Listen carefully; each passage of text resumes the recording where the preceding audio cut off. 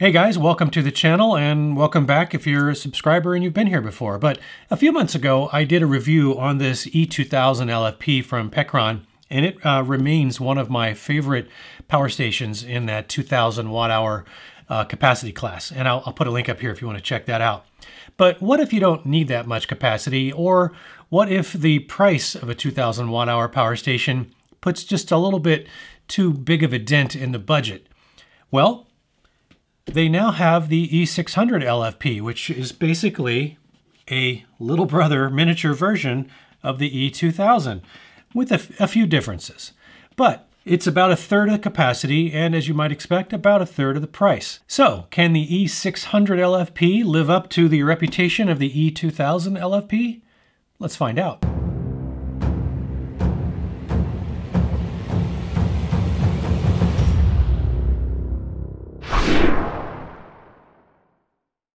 All right, before we get into the testing and all that sort of stuff, let's jump back into time and get this thing out of the box just to see what you get if you were to buy one. There's another box. So, cable case. I won't say bag because it's actually like a semi-hard material. This is actually the nicest cable case I have seen in a power station. Lots of space in here for other stuff as well. So we've got AC adapter, charge brick. Now this is very similar to the one that comes with the 600's bigger brother, the E2000 LFP. So you see what else we got here? We've got MC4 to aviation style. So one of those, I know that its bigger brother comes with two of these. Same cable though. And then standard AC computer style cable. And then a DC 5521 to car charger. And then, and then it comes with an Anderson adapter to that 5-pin aviation style. So if you've got solar panels that come with an Anderson style connector, you can still adapt them to the aviation style connectors that are on the front of the 600, no doubt. All right, so that's the cable case. Very impressed. Pecron is really surprising me. They are putting out some really good stuff, so very impressed. Packed very well.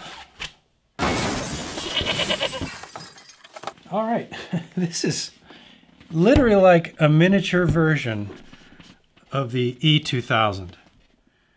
Yeah, this is very cool. The difference is instead of having handles on the side, it's got a fold down handle. But it does have apparently wireless charging on the top, and it's got 3 AC ports, 2 inputs, 1 aviation style input right there, and a DC 5521. All right, and then it looks like it's got 4 USB ports. 2 of them are Type A ports. One is a PD 100 watt, one is an 18 watt, and then the 2 Type A ports are both 18 watt. So you got 2 accessory DC 5521s over here on the DC side, and then the standard 12 volt car adapter port as well. So let's see, anything else? All right, I think that is about all I can share right now. So let me run this thing through the paces, find out how much usable capacity it really has, and what its inverter is capable of running. So let's jump forward and do that. I will see you in about 3 seconds. And we're back. All right, so it has been about a month since I did the unboxing on this. Let's talk about pricing. So the price on this, I think the normal price on this, the list price, is $699, which at list price, admittedly, would be a little on the expensive side for a power station in this capacity class. And the capacity, by the way, is 614 watt hours rated capacity. Now, that said, they are currently running pricing, and I don't know how long this will last, but I think it's basically $499 whether you buy it from their website or through Amazon. And I'll put links in the description below if you want to go check those out. I think you might get the best deal through their website, but I'm not 100% sure of that, so you may want to check out both just to be sure. But let's talk about some of the other specs. So this is a lithium iron phosphate LiFePO4 battery chemistry, so it is rated for 3,500 cycles to maintain at least 80% of its value. So this is a 10 to 15 year life cycle piece of hardware. And in terms of weight, it comes in at about 20 pounds, which is relatively lightweight for a LiFePO4 battery chemistry. And the AC inverter on this is a 1200 watt continuous 2000 watt peak AC inverter. And it does have some other tricks up its sleeve regarding the AC inverter, which I'll talk about in a minute. But let's go look at some of the test footage on the AC inverter and see how that went. But let's try adding a heat gun on low and put some more watts and see what it does. You can see the little gauge there. It says we're at 75%. Now if I put this up in the next mode, the heat gun is going to start adding about 800 watts on its own. And that should put it into the 1600 watt range, which should trip the unit. Let's see what happens. Yeah, it trips immediately, so we get the overload indicator on the display. I can get it up to 1000. And there we are at 1200. So it doesn't cut us off right at 1200, so there is definitely a surge capability here. So we are right at the 1200 mark. All right, it has been about 5 minutes, no signs of shutting off, and we were at pretty much just under the 1200 watt threshold. I have to say, I do like this little meter here that shows you how close you are to tripping. Kind of a little tachometer set up there. That's pretty cool. Now, in terms of charging, you've got 3 basic charging methods. You've got the AC charging, which you use the AC charge brick here. And there's, pros and cons to an AC charge brick. On the con side, it's one more thing that you have to remember to bring if you need to charge it via AC. And I will say, in terms of the other AC charge bricks that I've seen, this one is a very high quality one. There are some cheap ones out there, and this is not one of those. This is actually a very high quality one. But one of the benefits of having an AC charge brick rather than integrated it in is that if something were to go wrong with the charge brick or the AC adapter, you can just buy a new one and you don't have to send the whole unit back. So you can just get a new AC charge brick. So that's what I would say is an advantage. I do like the benefit of having the charge brick integrated. So for me, this is it's a con. It's not a pro, but it's a minor con. So it's definitely not a deal breaker for me having an external charge brick. Now, using the charge brick, you can charge this thing from 0 to 100% in just about 2 hours. So relatively fast charging via AC. Now, another option would be to use the included 12-volt car adapter to charge it through your car adapter. Now, it's going to take you probably upwards of, I would say, 6 hours or so plus to charge it through your 12-volt charging port on your car. So that's a pretty slow way to charge it, but it is an option available too if you happen to be driving around a lot. It's a great way to power a 12-volt refrigerator, by the way. Have this constantly being charged while you're moving with your car. Have this powering your 12-volt refrigerator, so it's kind of constantly renewing the power that the refrigerator is consuming. So that's one of the use cases that I think is pretty good for the size of a unit. Now, in terms of solar, this is where it gets a little more interesting. So this thing has the capability of handling up to 500 watts of solar input. But if you're going to connect multiple panels, at least with this particular revision of the 600, you do need to connect those panels in parallel, not in series. So be aware of that. It has to do with the limitation of the BMS, and I think that is something that they are probably going to change in future iterations, but that's how it is in this current version. So just be aware of that. Now, I did some testing with solar in several different circumstances, so let's run those clips and see how that went. All right, let's test this Pecron E600 with a couple of different solar panels. Since it does have 2 MPPT charge controllers on it, we were going to use both of them. So one for a larger solar input and one for maybe a 100. You might be able to get by with a 120 watt panel. So we're going to try this 120 watt panel down here. And then we're going to do this 400 watt panel from All Powers here. Let's try this 400 watt panel first. I'm going to use the cable, the little aviation 5-pin to MC4 connector adapter that comes with the E600. And we're going to plug this into the bottom port. So this is a 400 watt panel. And we're now over 75% on this panel, so 320 or so watts. That's probably about as good as we're going to get. I'm surprised we're getting anything over 300, to be honest, this time of year. And so with a 400 watt panel, you're going to be able to top this thing off. Let's say you're getting an average of about 300 watts. You're going to be able to top this thing off in something like, call it 2 hours, which is excellent if you need to get rapid recharge on this thing. Now, if you've got more time to recharge, you don't need as fast a recharge rate. You could use the top port, which is a DC 5521, I believe. But let's go try that To-Go Power's 100 watt panel and see what we get with that. All right, now the To-Go Power's panel comes with an adapter. It's got an Anderson connector here, as you can see, and it comes with an adapter to multiple tips. So let's see if we get any power out of this 100 watt panel. The top port has a voltage range of 12 volts to 18 volts. So we should get something here. Looks like the charge controller is starting to ramp up. All right, looks like we topped out at about 78 watts, which again, not bad at all. So if you don't need rapid charging, you could do 78 watts. If you've got a full day of decent sun, even a 100-watt panel is going to top this power station off. If you want to charge it faster, maybe you have if you want to be able to plan for, a narrower time window of sun, maybe a couple hours, then maybe look at something like a 200 or 400 watt panel, and that'll get you in the fast charging zone. So as you can see, solar charging works just fine in this device, and having something like a 400 watt solar panel is an excellent way to charge this thing quickly. And if you already happen to have two 100 watt portable solar panels and you want to connect those in parallel, that's certainly a viable option with this particular power station as well.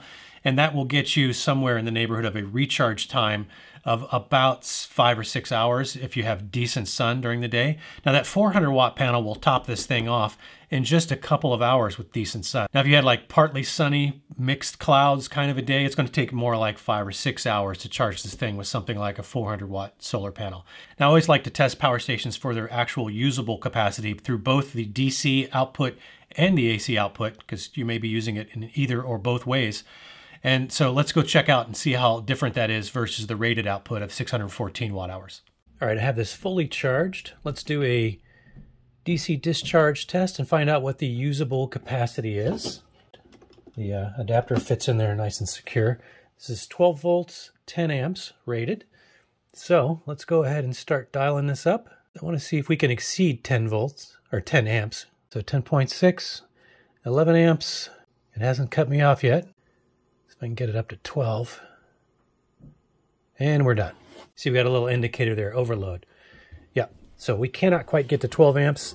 That's actually to be expected. All right, so now we know what its limit is. Let's go ahead and put this at 10 amps and let it run. 10 amps on the nose. Check back when it's done. We are done with the DC discharge test, and you can see here we got 538.56 watt hours. Call it 539 watt hours. All right, got this charged back up. Now it's time to do a discharge test through the AC inverter to find out how much power we can actually use via AC. So let's turn this on. And we'll see how many electrons we catch. Just tripped off. Let's see what we caught. All right, 559 watt hours. That is not bad, especially when I was pulling such a high watt load for this small power station. So as you saw, the usable capacity on this through both the DC and the AC is actually quite good compared to most of the other power stations that I have tested. So through the DC outputs on this unit, you're going to get about 88% of rated capacity, which is very good. It's definitely above average. And through the AC outputs, you're going to get actually about 91% of rated capacity, which is well above average. So I would say average from the many units that I've tested is somewhere between 80 and 85%. So the E600 gives you well above what I would consider average usable capacity through both the DC and the AC output ports. Now I did test no load draw through the AC inverter, and what I found is you will lose about 1.6% of your capacity for every hour that you have the AC inverter on, even if it's not pulling any load. And it does not appear to have an auto shutoff, and that's important to some people. The downside of that is that you have to remember to turn your AC inverter off if you're not going to be using it, or you will deplete the battery over time. Now, but the upside is if you have a very intermittent or very low power draw load on the AC inverter, it's not going to auto shut off on you after a few hours. It'll just keep running. Personally, it's neither a pro or a con in my book. I think it's just something to be aware of. Now, one thing I did want to say about the AC inverter, this has one of those voltage throttling features that a lot of the newer units are now coming out with. So even though it has a continuous rating of 1200 watts, which we verified in our test, and a surge of 2000 watts, the E600 will throttle down the voltage on resistive load devices that require more than 1200 watts continuous, but less than 2000 watts. If a device tries to pull more than 2000 watts, it will immediately shut down on you. So if you've got a space heater or a toaster or something that normally draws, let's say 1400 or maybe 1600 watts, The E600 will just throttle that power down. It'll lower the voltage until you're at about the 1200 watt range, and it'll just run it at 1200 watts in a lower power state. Now, you're not going to want to do that with devices that have more complex circuitry in them, but simple devices like incandescent lights, space heaters, toasters, and things like that, no problem. So what other kinds of things can you run? So I did some testing on that, and you can see here that I tested a toaster, and the toaster worked just fine. So then I hooked it up to my air fryer. Now, my air fryer does spike a pretty hefty watt draw right out of the gate, and that tripped the overload protection. So that's a no on the toaster oven. But then I hooked it up to my large full-size coffee maker. No problem. You can actually brew coffee with this thing. That's heavier lift than you might expect. Heating water actually does a pretty significant power draw, but 1200 watt inverter will handle that. I also did see if this will run an Instant Pot. No problem running an Instant Pot. And just for kicks, even though this is a little bit of a smaller power station, I wanted to see if it would run my full-size refrigerator. And in fact, it actually runs the full-size refrigerator, no problem. It handles the watt load. The question is, how long will it run? And in my tests with my particular 12-year-old refrigerator, full-size refrigerator at that, I can get maybe just approximately about 5 hours of runtime out of my full-size refrigerator. So that's not a use case that you're normally going to use something like this for, but you could do it in a pinch and it would work. Now, what about a large microwave, something in the maybe 2 cubic feet or maybe 2.2 cubic feet? That's really going to depend on the watt draw. And most of those large microwaves draw up to right around 1,000 to maybe 1,200 watts. A few of them are a little more than 1,200 watts. As long as the microwave is rated for 1,200 watts power draw, because it has more complex circuitry, I think that is pretty much a hard limit. If it's 1,250 watts, I think you're skating on a little bit of thin ice there, and you might have some problems because that voltage throttling could kick in, and that might cause some problems. So anything under that 1,200 watt draw will run, which includes most microwaves. All right, so there are a couple of, I would say, misses or things that are absent on this that you should be aware of. Number one, there is no app support. It's not strictly required for something like this. Again, it's like the AC adapter being external versus internal.